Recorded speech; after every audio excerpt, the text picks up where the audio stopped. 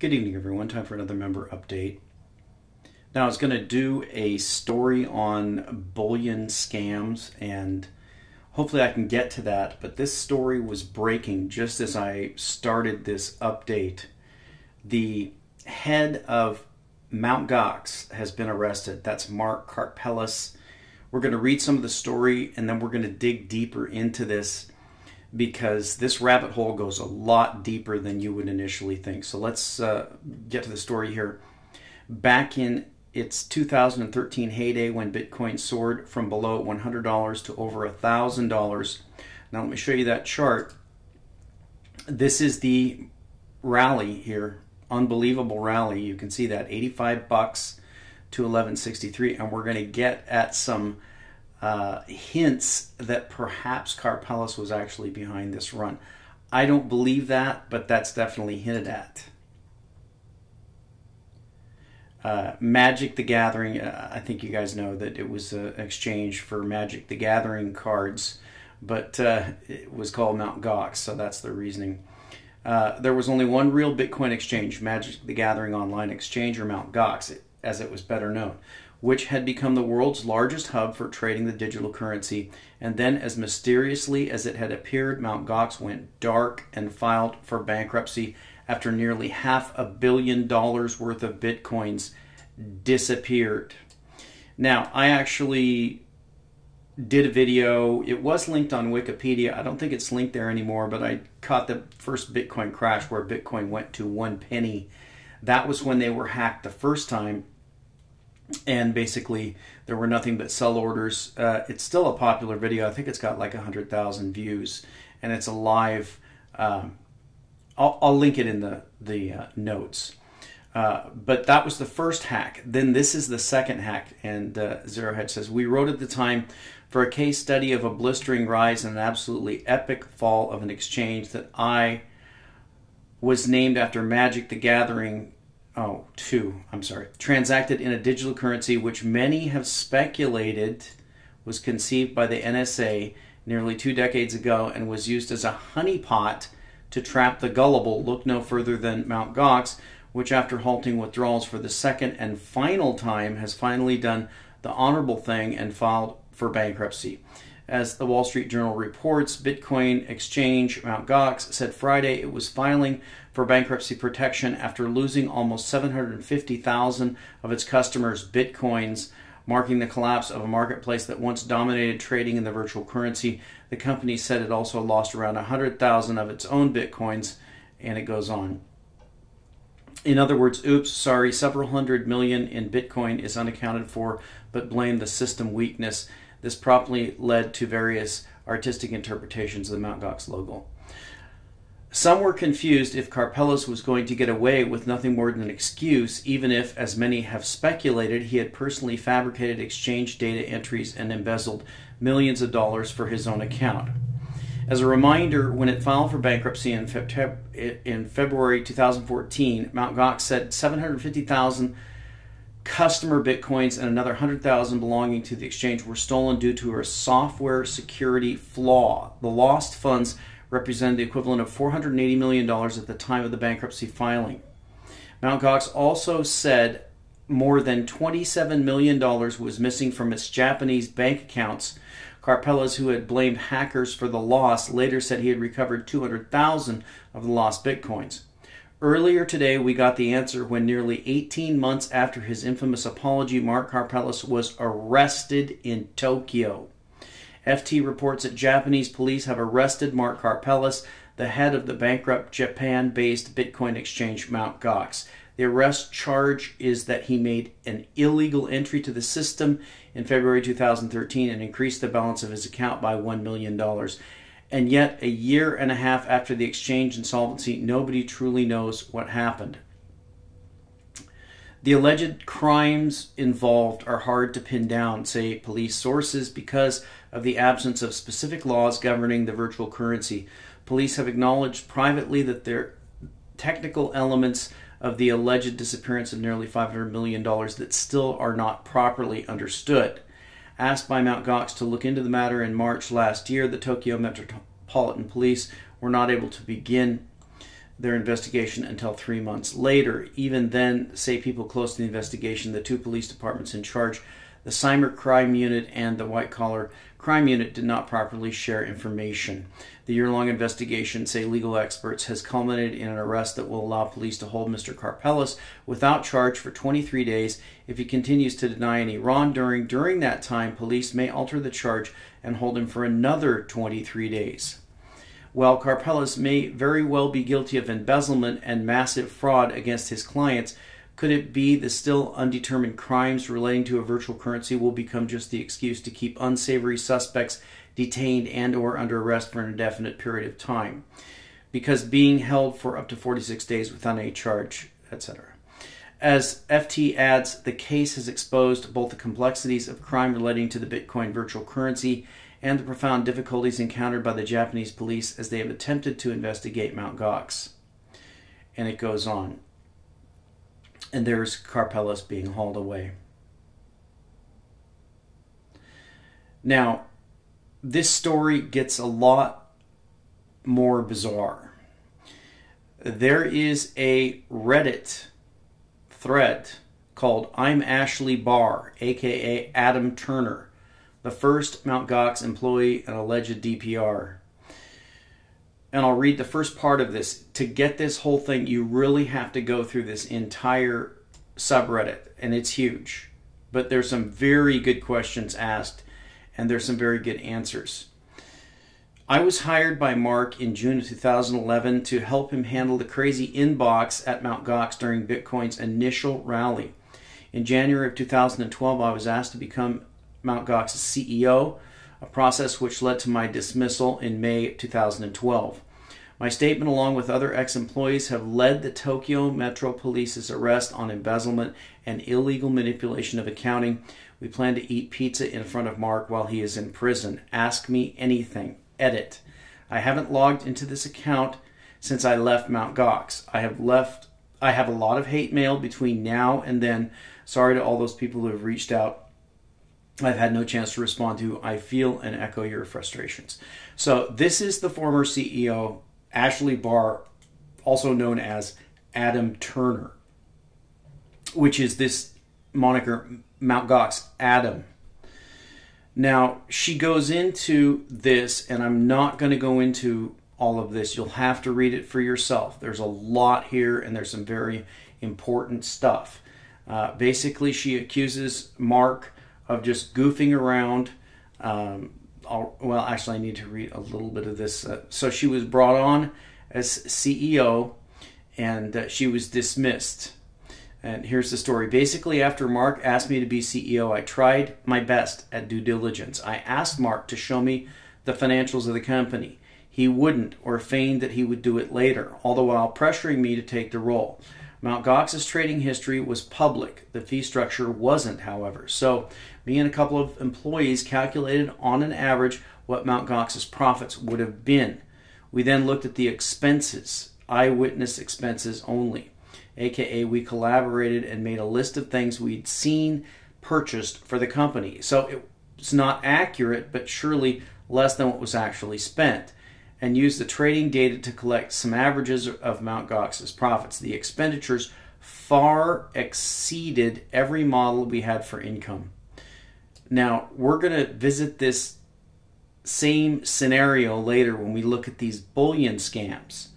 But this is a situation that happens a lot where someone runs a business and begins to eat through the seed corn of the business, the customer funds, because the business is not profitable. She says, I confronted Mark about it, told him I couldn't take the role if he couldn't explain this gross incompetence in spending. He was also asking employees other than myself to find investors, something impossible without knowing the financial status of the company.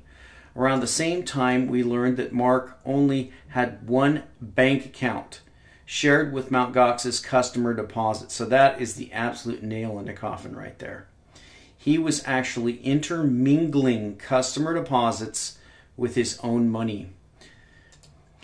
There's a place in Shibuya, and that's her thing about a bar. So I encourage you, I strongly encourage you to read this entire subreddit. I don't know, I'll have to mirror it or something. I don't know how long it's going to stay up. But this story actually goes much, much deeper than this.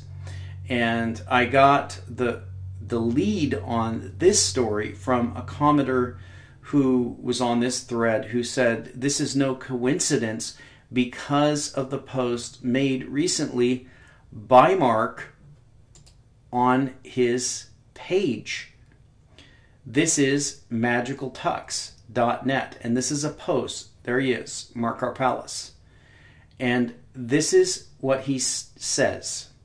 Now, I'm going to go to another story before I show you that, because you need to understand what's going on with the Silk Road. Now, Dread Pirate Robert, and we don't know who the person is, we don't know if the correct person was arrested, we don't know anything, but supposedly the person who ran the Silk Road. The Silk Road was an online exchange where you could exchange anything for Bitcoin. And I mean anything. That could be drugs, that could be child pornography, that could be putting out hits on people. Everything illegal, you could buy it with Bitcoin. It was called the Silk Road, and it was run by this person known as Dread Pirate Roberts, who was arrested in a DEA sting because, of course, the majority of the money was purchases of drugs using Bitcoin. Now, for the life of me, I've never even been on the site. I never even went on the site because ever since I got into Bitcoin, I never wanted to have anything to do with anything illegal because I knew it would be the downfall of it. And it was a good idea, but linked with these things, it would be brought down, and that turned out to be correct. But this website allowed you to buy and sell drugs, and I couldn't understand how you could possibly buy and sell drugs when if you send somebody some Bitcoins, then you have to give an address for them to send the drugs to. So obviously, if the person selling you the drugs is a drug enforcement agent, then they know your address and they come and arrest you. So I have never been able to figure out how this model even worked in the first place. But putting that aside, the way that the Silk Road was shut down and that Dread Pirate Roberts was arrested was through these two DEA agents who led this case, and they were corrupt. Just the 1st of this year, of July of this year, the agent pled guilty to extorting Bitcoin from Ross Ulbricht. That's Dread Pirate Roberts, and I'll read a little bit of this. A former DEA agent pleaded guilty Wednesday to money laundering, obstruction of justice, and extortion for his actions during the 2 years he spent investigating the online drug marketplace Silk Road as an undercover agent. Carl Mark Force IV, 46, served on the Baltimore, etc. Baltimore. Interesting. So let's look at what he did. Over the course of a 16-page plea deal, Force admits to a long list of corrupt actions during his time investigating the Silk Road, acting as knob. Force offered Ulbricht fake driver's licenses and inside information about Silk Road investigation in the exchange for 925 Bitcoin, worth approximately $100,000. Instead of turning that money over to the government, Force transferred it to a personal bank account and attempted to hide the fact that he had ever received the money from Ulbricht. Using a second unsanctioned persona, French-made, Force says he received another $100,000 in Bitcoin from Ulbricht in exchange for information about the Silk Road investigation. Additionally, Force admits to investing $110,000 in Bitcoin in CoinMKT while serving as the digital exchange's chief compliance officer. So get this. An undercover DEA agent is acting as a chief compliant officer for a digital exchange without DEA approval. Was it or was it not? In February 2014, Force was alerted to potential fraud in an account holding $337. Force told CoinMKT to freeze the account and then transferred $300,000 to his personal bank account, altering reports to show that only the remaining $37,000 had been seized from the account. And it goes on. So you get the picture. The people who busted Dread Pirate Roberts or Ross Ulbricht were criminals themselves. Now, the way that this gets interesting is that this post from Mark Karpelès that is dated the 14th of July goes over this. You can see, I'm going to read a little bit of it. I'm still investigating the elements made available with the arrest of Sean Bridges and Karl Mark Force, but at this point I already know some interesting facts. We know that both agents have been investigating Silk Road since at least 2012, based on news reports, and it goes on. I'm not going to read all of this, but Mark is speculating as to the corruption of these U.S. government agents that have now been indicted and convicted, pled guilty to these crimes. But I don't have time to go over all this, but I want to get down to one of these comments that Karpelès makes, and it's very, very interesting.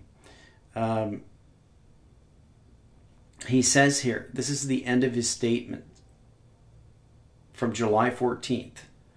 So he was arrested 2 weeks after he posted this. Of course, some could argue that this was actually an attempt by the U.S. government to act against Bitcoin. But while the possibility exists at this time, I have nothing supporting this scenario. I also recently learned that SR1 vendors discussed various ways to harm Mt. Gox, including freak signatures, and that it was about stealing Bitcoins. So, you draw your own conclusions. I am going to say that I side with Mark Karpelès on this. I think that he was just a very, very naive person who came in and got involved with Bitcoin at a time when it just happened to explode. It's very interesting that we're looking at Bitcoin Wisdom's price. You can see up here that we have Bitstamp, BTC-E, Bitfinex. There's even the Chinese exchange Huobi. You see they have all these. Well, none of these exchanges existed at this time when these prices were registered. So you're actually looking at a high that came from Mt. Gox. None of these exchanges existed. So the thing has spread out now, and that's good. But again, the big risk is putting your money on deposit with someone else. In other words, if you don't hold it, you don't own it. And I'm going to use that. I would love to spend a lot more time on that, but I don't have time. But I'm going to use that as a segue into this story with Bullion Direct. Now, if you're not familiar with About AG, you need to get familiar with that site. That is a fantastic site. This is the guy who single-handedly followed every breaking story with the bankruptcy of Tolving. And you're going to see here that it's absolutely astounding how many companies have been involved in this thing. I thought I had it here. Yeah, that's the one. So let's look at Bullion Direct to start with, because this is the big one that's in the news lately. But we're going to find out here that it's not at all an exception. In fact, when we get to this list, it's going to seem like it's the rule. So we all know about Bullion Direct. They shut down, and you can go to About AG. And what I did was I went to About AG, and he actually, if you go to this link to older news, you can actually see that he was documenting the pattern. And this is actually a similar pattern that we saw in Mt. Gox. People withdrawing their Bitcoins or their dollars from the exchange were starting to see delays. And you can see here that it started off with Better Business Bureau complaints, and then he explains his role. And for the people that can't get their silver, you've got a Better Business Bureau rating going down to F. You've got the complaints. This is the pattern. They moved the corporate structure to Delaware Company. You had funds frozen. Then he says time to sound the alarms, and he actually does it himself. And then you have the official declaration here, Chapter 11 bankruptcy filed. So Bullion Direct apparently, now I don't know the facts on this, I haven't spent the time to investigate it, but Bullion Direct apparently was not purchasing all the bullion that they said they had. And don't quote me on that because I don't know if that's true. That'll all be sorted out in the courts. But it's very interesting to me to go to a link that he links on here about the people that have done this in the past. You are going to be shocked. And I'm going to spend a little bit of time so you can see the pattern here. But it is absolutely shocking. He gives a link here on this story to the bankruptcies and filings of these other bullion scams. And they are unbelievable. Bullion bankruptcy, fraud, government actions, etc. Here we have put together a list of bankruptcies, government actions, cease and desists, frauds, scams, etc. by bullion dealers. There are plenty of legitimate dealers out there and plenty of warning signs of bad dealers. The companies listed here are ones that have filed for bankruptcy, had lawsuits filed against them, other regulatory action, or the like. They may not meet the legal definition of fraud, but in most cases, most customers would feel they were defrauded, with a few hopefully obvious exceptions. If the company is still in business, it may well be legitimate. Just to be sure to be aware of any actions taken against them before doing business with them, use your own common sense. For example, sending $1,000 for metal to be shipped within a week from a company with few Better Business Bureau complaints is much safer than sending $10,000 to a company for $40,000 of metal that they claim to store for you. Note that many statements are alleged, typically in court documents, so all statements here should be taken as alleged. Also, the law is very complex and it can be very difficult at times to find out the reality of situations, e.g., if someone sentenced does end up in jail if a conviction is overturned, etc. Part of the goal of this page is to show the widespread nature of the issues with the unregulated bullion business, as well as put together a database of names, as many are repeat offenders or related to offenders. We may also put together dossiers for a nominal fee with detailed information about companies. Now here's the list. I'm just going to show you the list before I start reading here. This is the list. It's startling. And what's also startling to me, now HunterWise, this is going to be one that comes up many, many times. This is one that was connected to a bunch of them that was doing a kind of margined storage scam. But what's so shocking to me is the number of them that were basically doing a kind of leveraged play where you could put down a certain amount of money, like he says here. I'd never even thought of the thing before until I saw this. Sending $10,000 to a company for $40,000 of metal that they store for you. That's very strange right there. So that's obviously a leveraged play. So let's look at some of these here. And we know about Tulving Trading Company, Inc., Laguna Niguel, California, used HunterWise. They started selling commodities options, then selling leveraged metal. 63% of the money went to commissions. Half of the customers used IRA funds. The court froze their assets.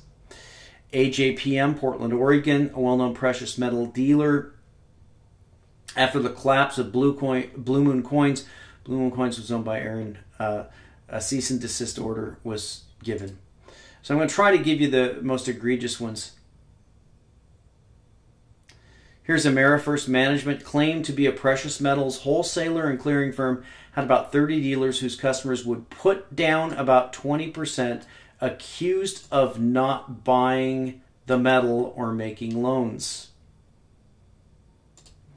American Bullion Exchange, advertised on TV and employees required to make a minimum of 350 prospecting calls per day Investors were told funds were only for bullion and coins in segregated accounts insured with a stop loss to protect them. Instead, they bought futures and options, accused of misappropriating $1.4 million for their benefit, akin to a Ponzi scheme. American Capital Partners, Ghana, we're not going to go into that. American Gold Alliance, American Precious Metals LLC, charged with fraud by the CFTC, charged commissions of about 40% of the initial investment for financed stored metal. Atlantic Bullion and Coin Company, media reports say it appeared to be a $70 million Ponzi scheme. The owner was sentenced to 19.5 years in prison. Ronnie Jean Wilson. This is in 2012. Did you hear about that? I didn't. Auburn Precious Metals. The business was raided in 1989 as a part of the largest drug bust in the county. At the time, the owner was accused of knowingly laundering up to $1 million in drug money by taking cash payments and structuring them into non-reportable. Interesting. What does that have to do with precious metals? There's another Hunter Wise. Blue Moon Coins. They sell physical metal. Complaints were filed that Blue Moon Coins was taking over 28 days to ship. There's a big red flag. Several government investigations were opened. Some funds were reportedly diverted to affordable precious metals. And it goes on. I don't have time to read all these. You need to read all of these. I had no idea. This is a gigantic list, and there's a very large number of people who are buying precious metals to be stored by the company, and they're not buying the precious metals. It's just like the scam with Bitcoin. He was mingling the money in the Bitcoin accounts with his own money, and it's questionable whether the Bitcoins existed.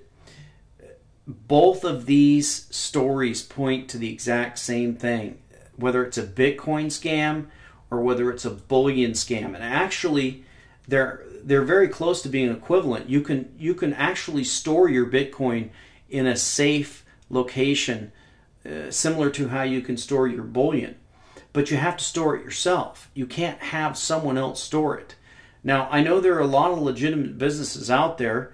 I don't know. I think APMEX has one, but I know there's Andy Hoffman and Miles Franklin. We've got James Turk. We've got other people.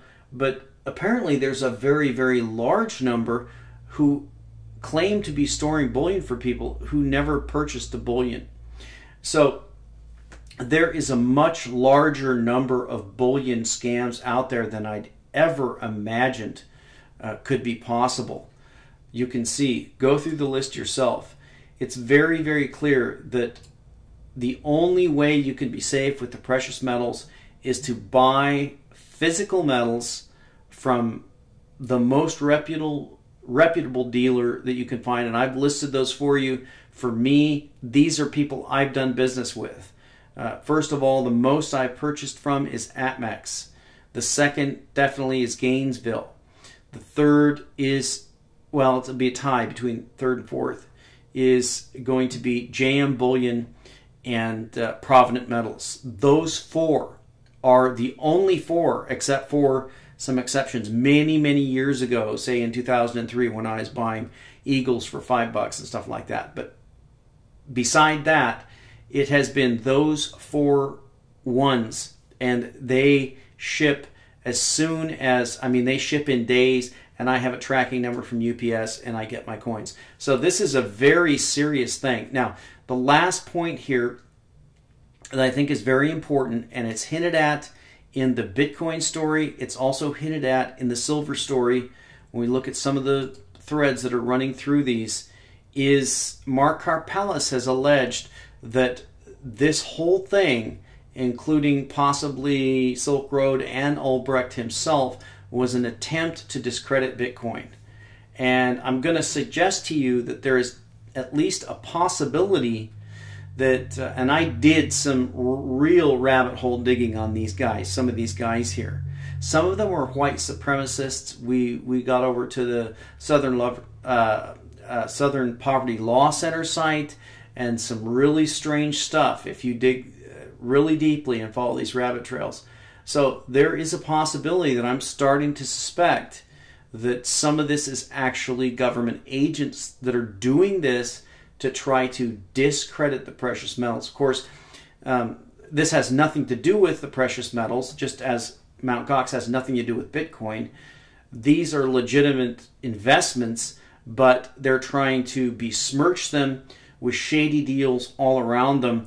That is possible. That is what I'm surmising when I dig into this. I challenge you to dig into it yourself and see if that's where the rabbit trail leads on this bullion scam. And we'll talk to you next time.